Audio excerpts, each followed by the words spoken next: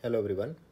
In this problem, we have to find the value of I1 by I2 in the given figure if for A part R is 0.1 ohm and for B part R is 1 ohm and C part R is 10 ohm.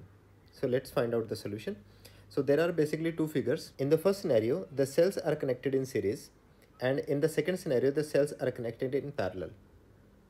So for the first part, the EMF, the total EMF is going to be E1 plus E2, whereas in the second part, the parallel voltage remains same. So in this particular case, the voltage remains 6 volt only. For the first part and figure 1, the net voltage is going to be 12 volt, whereas for figure 2, the net voltage is going to be 6 volt. The internal resistance 1 ohm and 0.1 ohm resistor will be acted in series. So that means R equivalent is going to be 2.1 ohm.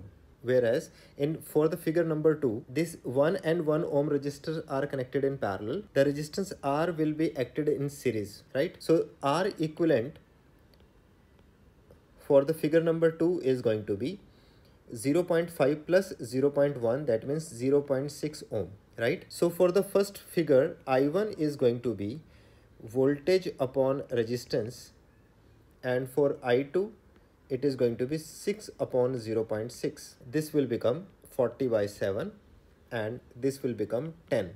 So we have to find this ratio of I1 by I2. So this will become 40 by 7 upon 10. So that means 0.57. So this is the solution for first part. Now for the second part, B, now the R is coming as 1, right? So again, the voltage for figure 1 is 12 volt, and for figure 2, the voltage will be 6 volt. The equivalent resistance in this case is going to be 1 plus 1 plus 1, which is 3 ohm, whereas the equivalent resistance in this particular part, so now the R is 1 and these 1 and 1 ohm resistance are in parallel. That means it is going to be 1.5 ohm. Again, the I1 value is 12 by 3, that means 4, and I2 value is going to be 6 upon 1.5, that means 4. So ratio of I1 by I2 is going to be 4 by 4 or 1. So this is the solution for second part. Now for the part C, now the value of R is going to be 10 ohm, right? So again for figure 1 and for figure 2, the voltage is 12 volt and here the voltage is 6 volt. The equivalent resistance is going to be 10 plus 1 plus 1, that means 12 ohm, and here it is going to be 10 plus 0.5, that means 10.5.